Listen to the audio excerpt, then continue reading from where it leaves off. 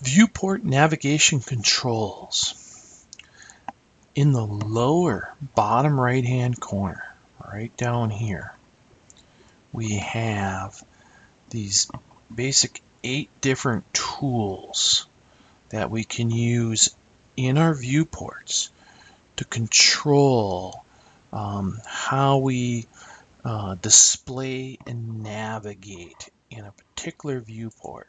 So when in a particular viewport, I can zoom all, I can zoom extents any selected item, zoom extents all selected item, etc. I can pan.